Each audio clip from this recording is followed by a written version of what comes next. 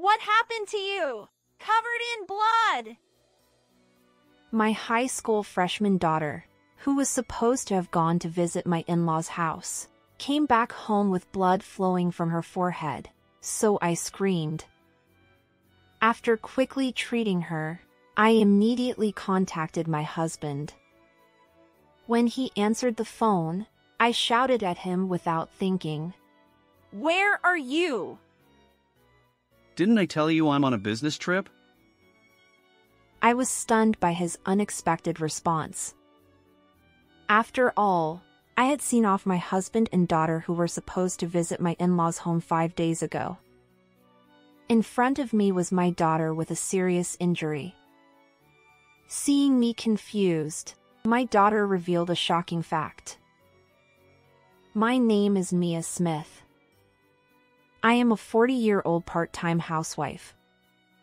My husband Michael is a salesperson who visits various schools to sell high school teaching materials. He says that trust is important, and he always behaves properly, which is cool. My daughter Sophia became a high school freshman this fall. She used to be so clingy that she couldn't leave my side, but now she's so reliable that she makes dinner and waits for me when I come home from work. I was living peacefully with my husband and daughter, but 5 years ago, my mother became bedridden due to an internal illness. Since then, I've been busy with caregiving and part-time work.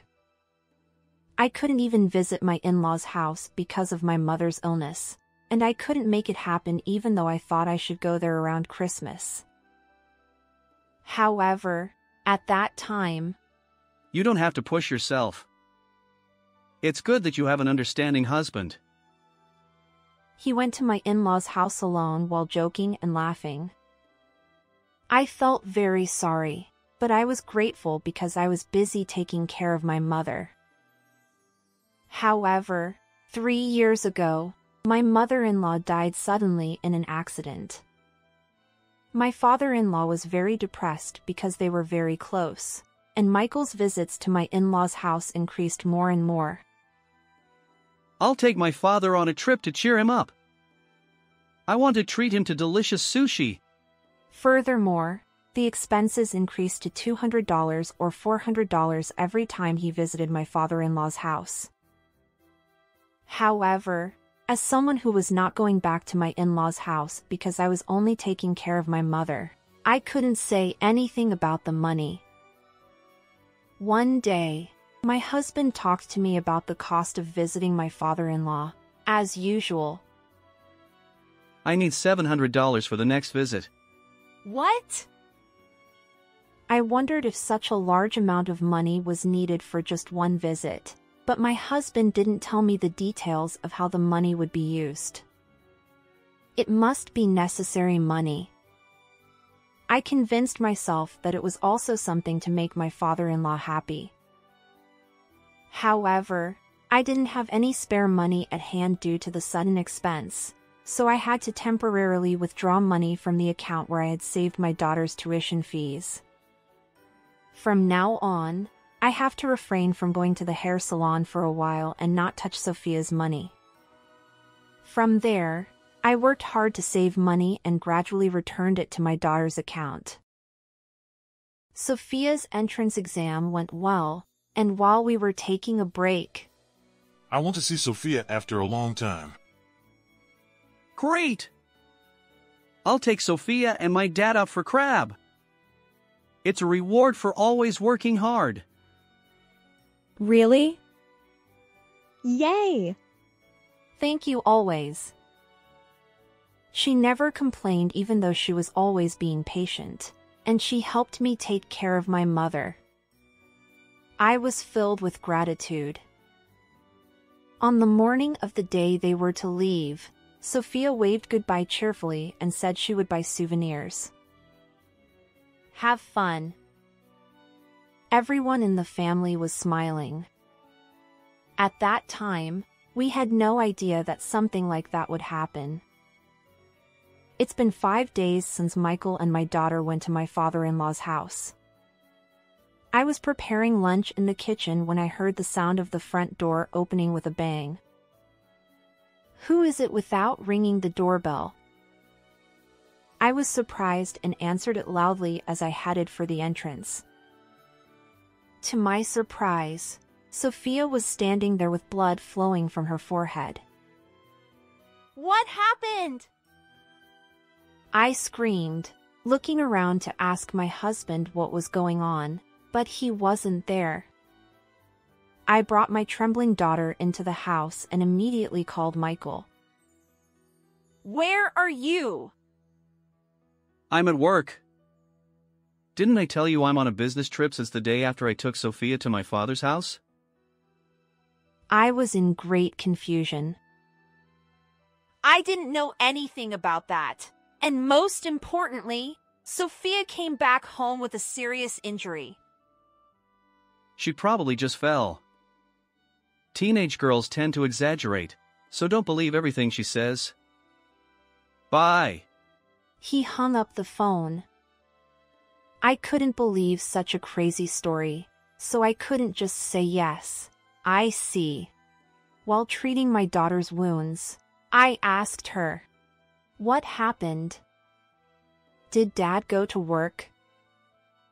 Sophia, with a pale face and trembling lips, muttered, Daddy pushed me. I was surprised, but I listened to her story while gently rubbing her back. Then I found out an unbelievable fact.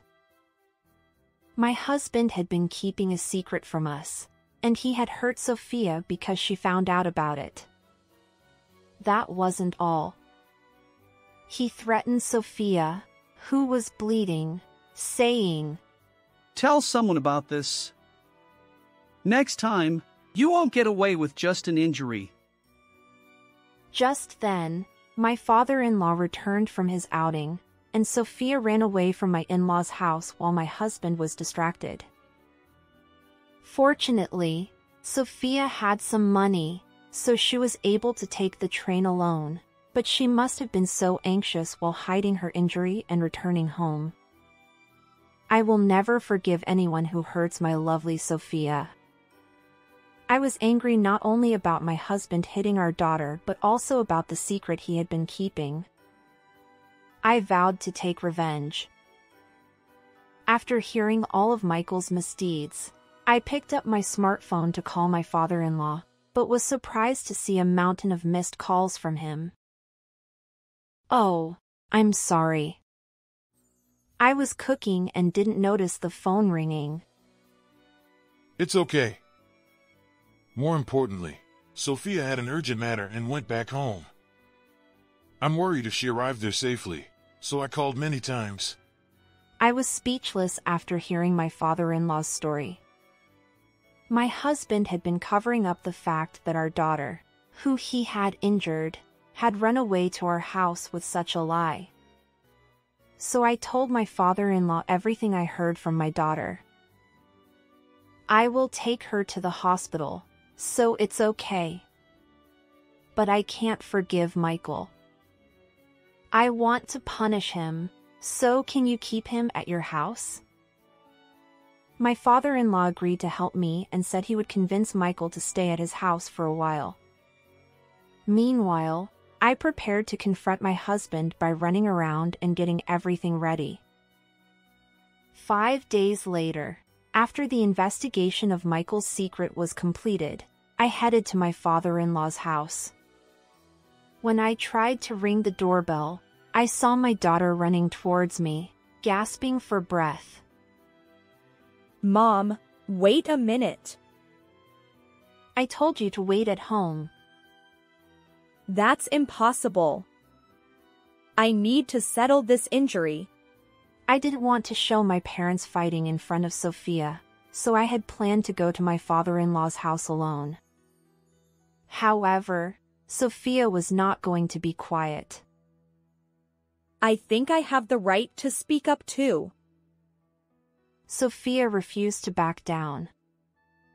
I was reluctant, but I accepted my daughter's anger and decided to fight with her. After being greeted by my father-in-law, who already knew about my plan, I entered the living room and saw my husband, who seemed to have just woken up, lying on the sofa in his pajamas and watching TV, despite it being noon. "Oh, wasn't it a business trip?" I suddenly asked, and Michael jumped up in surprise. No. I was supposed to go, but it got cancelled." He began to make excuses. "Well, that doesn't matter. I want to know about Sophia's injury." "Oh, yeah, it's a stinky story. She fell down the stairs and hit her forehead." I wanted to shout at him for being so slippery, but my father-in-law spoke first. Enough already. We know that Sophia's injury is your fault. Sophia also raised her voice in agreement, and I glared at Michael. The guilty husband was flustered, but then he suddenly had an idea and looked proud as he spoke. "You haven't visited my father's house for a long time, but you act like you're so great. I cherish my father more than you guys did not." He laughed and smirked, thinking I wouldn't say anything. It was true that I hadn't said anything because I thought he was right. However, I already knew from Sophia's story that my husband's words were full of lies. Really? Can you say that it is cherishing your father when you go back to your father's house, but let your daughter do all the housework instead of spending time with your father? Yes.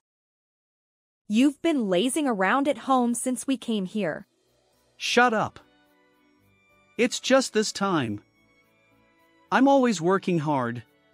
I saw Michael acting so arrogantly and took out my father-in-law's account book, which I had taken in advance. It contained not only the inflow and outflow of money but also detailed records of Michael's behavior at my father-in-law's house. Let me tell you what's written here. On June 10th, I gave Michael $150 for transportation. He lounged around all day and went out at night as usual, returning in the morning. Food expenses were high because Michael was there. I read the contents in a monotone voice. According to the book, Michael lied that I didn't even pay for transportation every time he visited my father-in-law's house and received money from his father every time.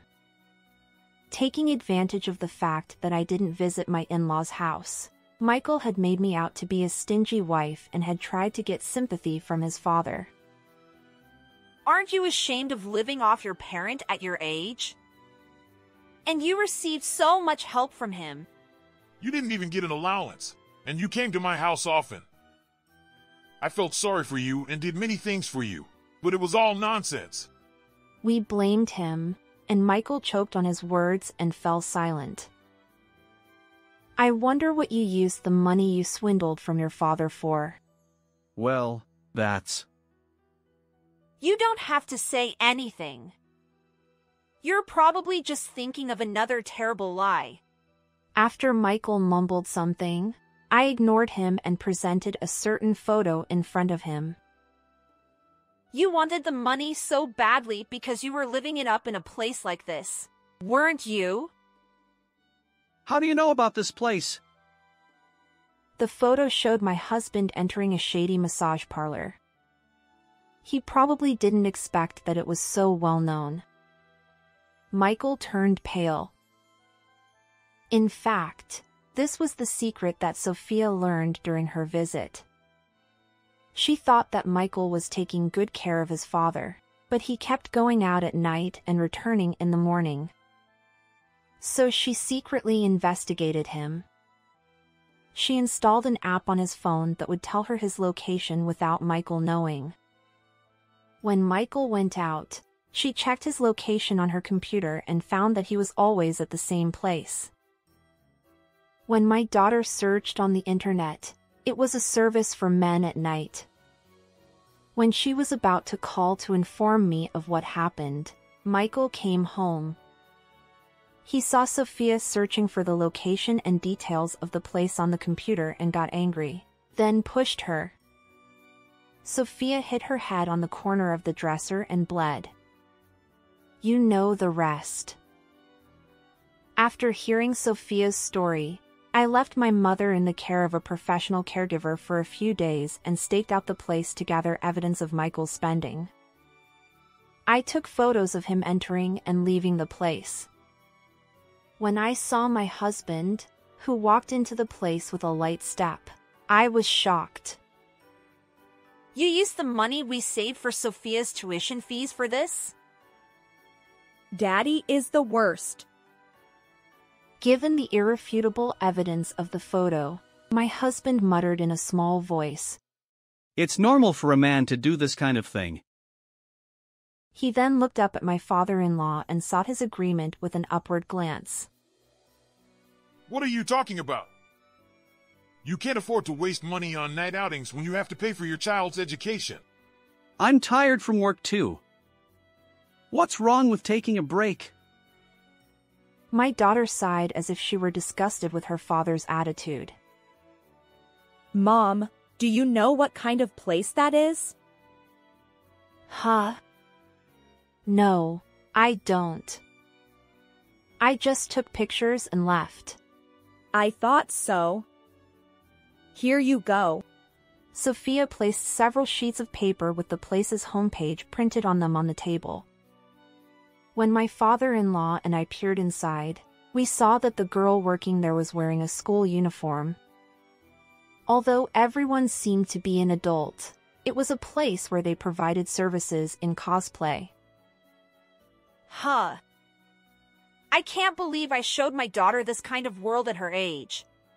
I was filled with regret, but my daughter was unfazed. So this is what Daddy likes. Gross. She shivered as if she had a chill as she handed a piece of paper to her father. You don't have to say it like that. If the schools affiliated with your business partner find out that you love uniforms, it would be a huge problem. I can't imagine the company that sells teaching materials to the schools would continue to employ someone with such a fetish. My husband turned pale as I gave him a cold look. Oh, right.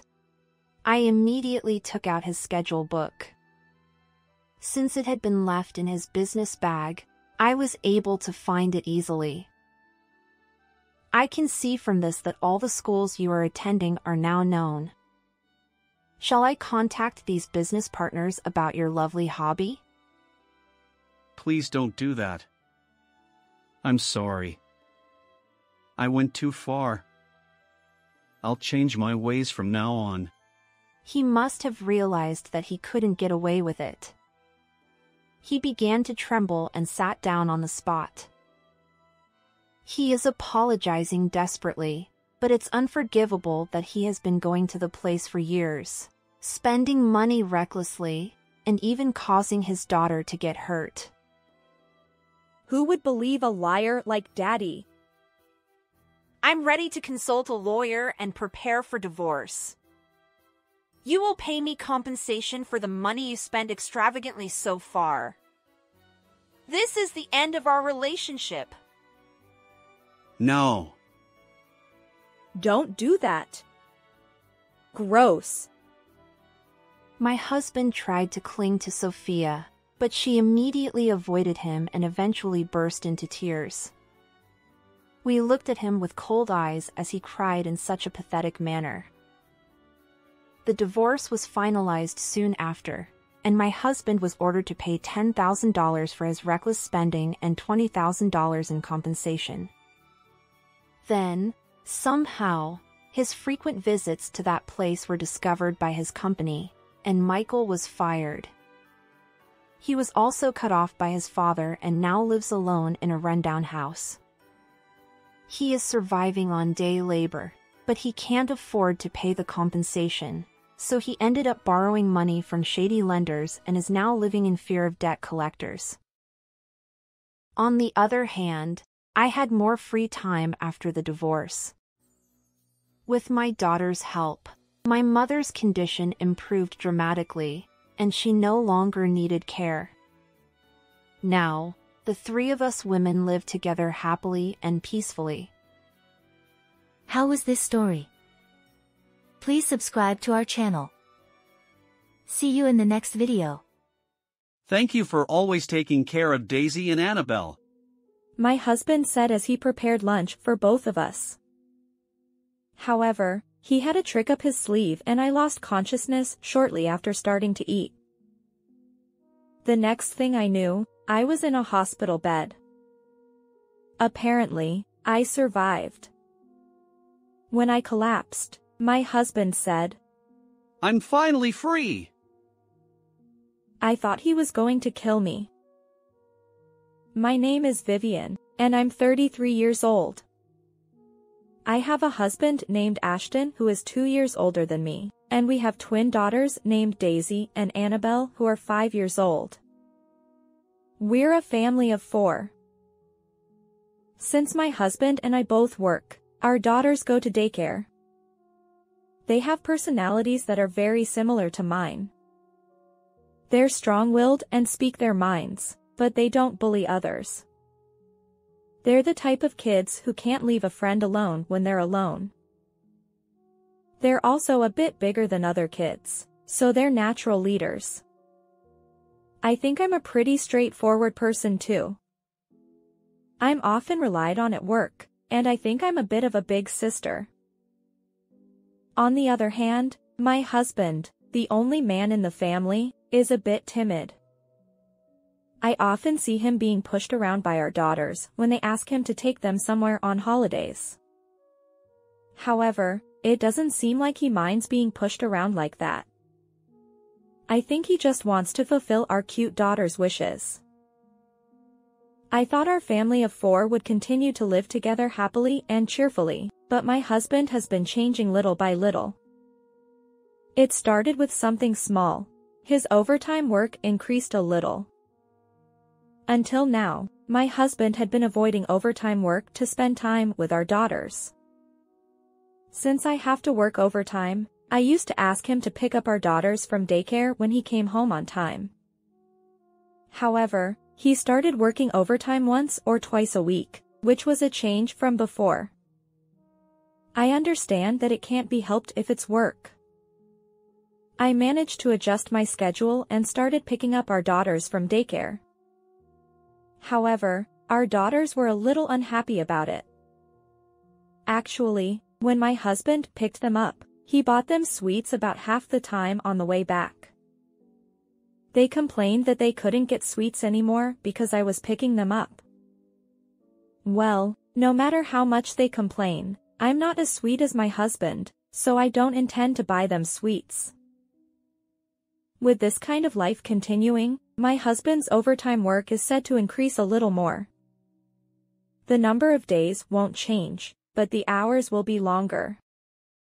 I don't know what kind of work my husband does since we work for different companies. I couldn't bring myself to blame my husband, who looked apologetic, and had no choice but to accept it. However, after living like this for 2 months, I became curious about what was going on. So I decided to ask my husband directly. Hey, it's been 2 months since you started working overtime. Isn't there an end in sight for your work? Can you tell me what kind of work you do?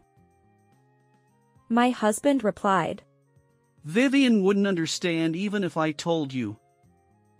I'm just doing my job to the best of my ability. Why are you blaming me like that? He said this in a pretty strong tone, which I didn't expect. I know it's work, but I just wanted to know what kind of work it is.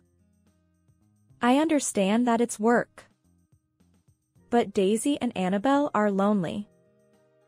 It would be nice if you could come home early once in a while. They seem to be looking forward to you picking them up from daycare. My husband replied, Those 2 aren't looking forward to me picking them up. They're just interested in the sweets I buy them. They're not lonely. I was speechless. I never expected my husband to say something like that. Taking advantage of the fact that I didn't answer, my husband finally said, I'm going to be busy with work from now on. It seemed like he wanted to end the conversation. I was so sad about my husband's change that I wondered if his personality had changed because of the overtime work. Another month passed. My husband started working overtime almost every week. On days when I couldn't finish work, I had no choice but to put our daughters in extended daycare. As a result, their bedtime became later, which I knew wasn't good for their health. But work wouldn't wait. And then my husband started going out alone even on holidays. Until recently, he would respond to our daughters' requests, but now he avoids them by saying things like, I feel like going out alone today, or, I have to work on my day off today, or, I'm tired today, so please be quiet. Our daughters look obviously lonely. Is Daddy busy today too? Won't he play with Annabelle and me? When she says something like this, I get sad too. So I started taking them out more. I also borrowed my parents' help to make up for the reduced time I spent with my husband. I started to think that my husband's behavior had changed too much. I began to think that this was a family crisis. And then the incident happened. It was a holiday. Our daughters were being taken care of by my parents.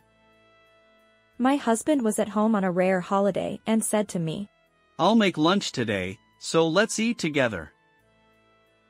It had been months since my husband cooked for me. I think it was before he started working overtime. It's rare. I couldn't be happy about it, so I said this. It's a thank you for always taking care of Daisy and Annabelle.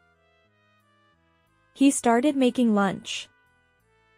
He said he could do it alone, so he didn't let me into the kitchen. And in no time, he finished making beef stew for lunch. When he was ready, he called me to the dining room. Okay, it's ready. Let's eat together. He said it brightly. Even though it was lunchtime, he took out wine.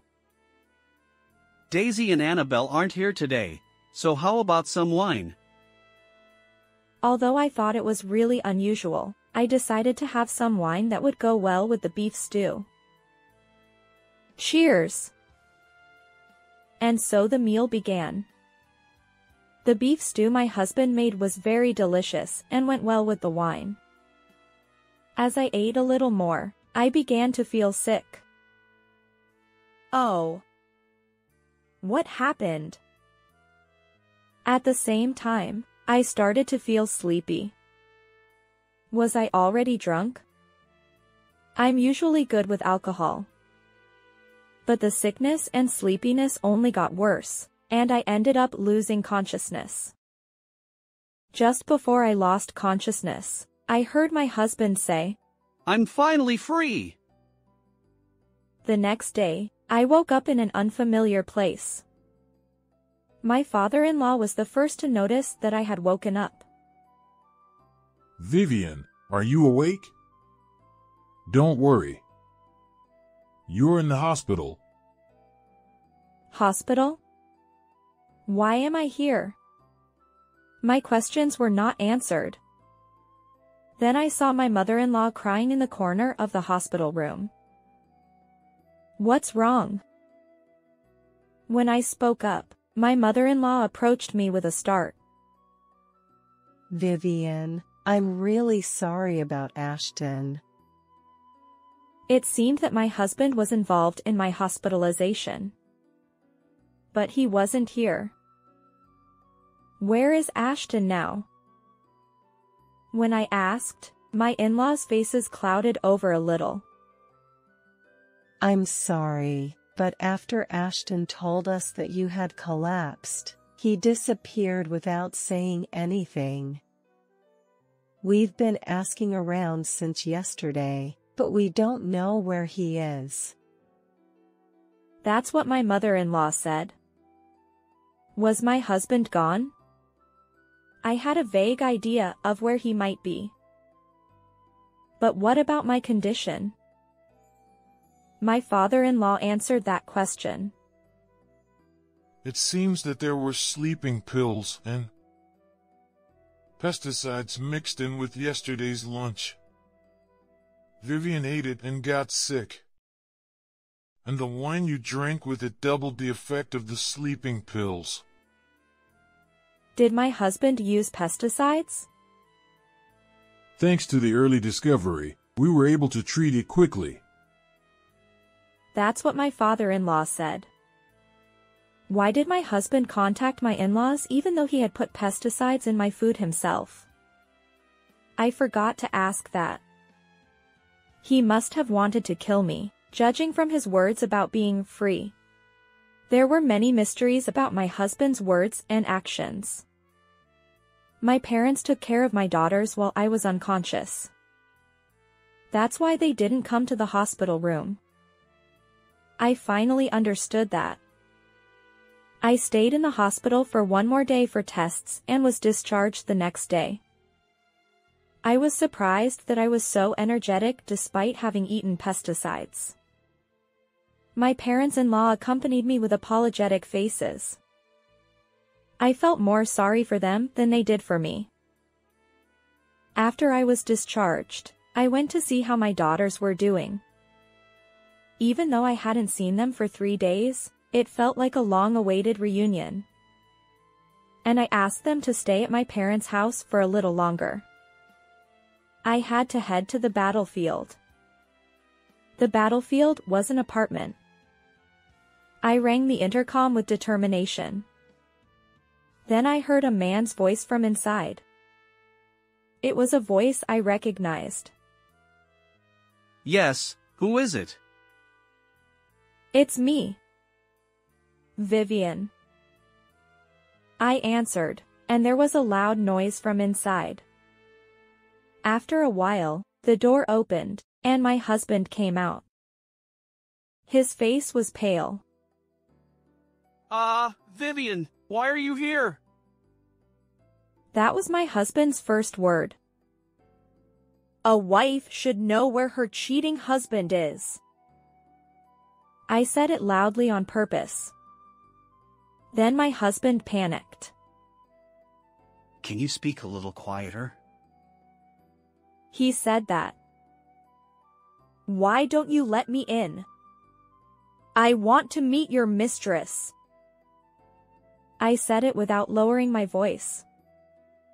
It was a bit unfair, but it was a strategy one had to use to talk inside.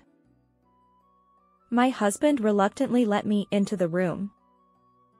I won my strategy. The woman inside should be named Cecilia. The reason I ended up in this apartment and why I know this woman's name is that I had a private investigator investigate it. Cecilia was a woman who looked good in a dress, unlike me, who always wore pants. This was the first time we met, but I knew from the investigation report that she had a neat personality. Well, I don't know if someone with a neat personality is really neat when they're cheating on someone else's husband. But she looked cute, and her personality was the opposite of mine. My husband asked me with a pale face. Are you okay? Oh, right. I forgot. My husband made me drink pesticides. And sleeping pills too. What was the meaning of these sleeping pills? I had a lot of questions to ask. I'm fine. I had a thorough examination and everything's okay. But why did you try to kill me? You called your mother early on, but you wanted to kill me? And what was the reason for the sleeping pills? I don't understand your behavior at all. Then my husband muttered something. I didn't try to kill you. Well, maybe I thought about it at first, so I gave you sleeping pills to delay the discovery. But I got scared, so I couldn't call an ambulance, but I called my mother. If you were found, I thought my mother would take you to the hospital. I see. So you ran away here? I said it sarcastically. But it was true. I'm sorry. I might have thought about killing you at first, but I didn't do it, did I? So can you forgive me? Huh? I sighed heavily. I couldn't forgive him for trying to kill me. Besides, only with such a cheap apology. I want to know what you wanted to do after trying to kill me. Did you want to remarry Cecilia, who is there?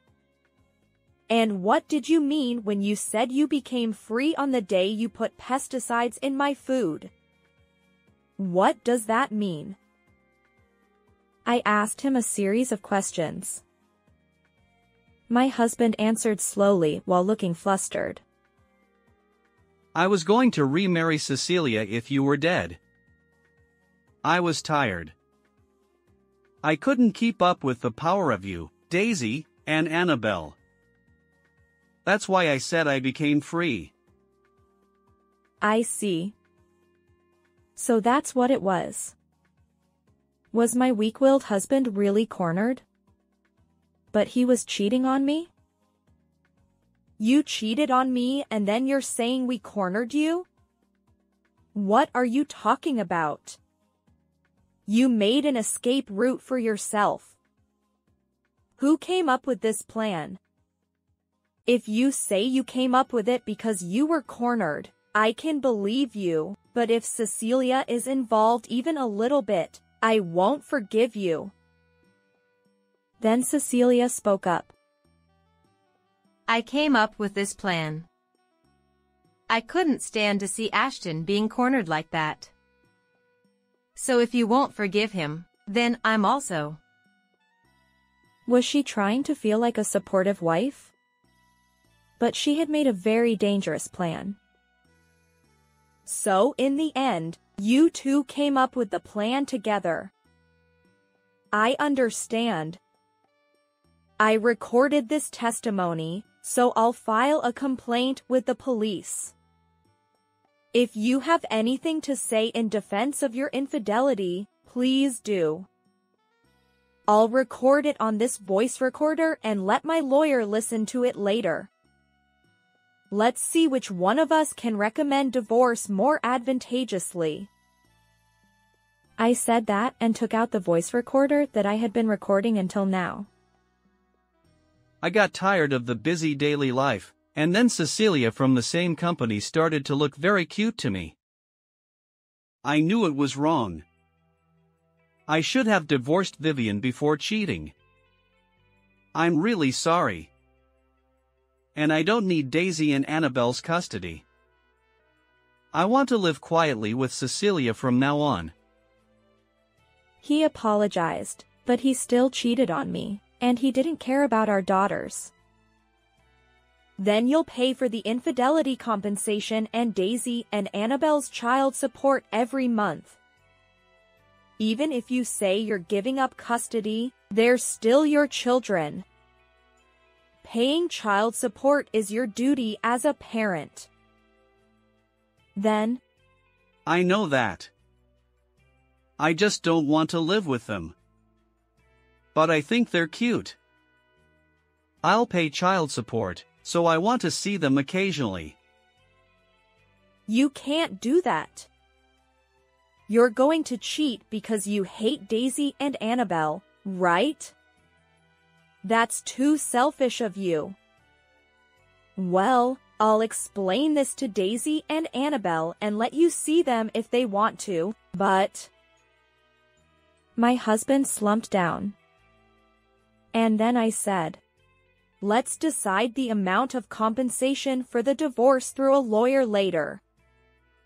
And as for the matter of you trying to kill me, I'm not going to settle or anything, so you better pay for your crime. And the compensation for the pain you caused me will be added to the compensation for the affair, so be prepared. My husband seemed to lower his head even more. Then I turned to Cecilia. You've been acting cool since a while ago, but you're going to be arrested by the police too. And I'm going to make you pay the compensation for the affair too, so you better be prepared. Cecilia had no choice but to slump down too. The rest of the story. My husband and Cecilia were taken away by the police after I submitted the complaint and the voice recorder data. I think they will probably be arrested for attempted murder. They won't be able to avoid going to prison once the sentence is confirmed.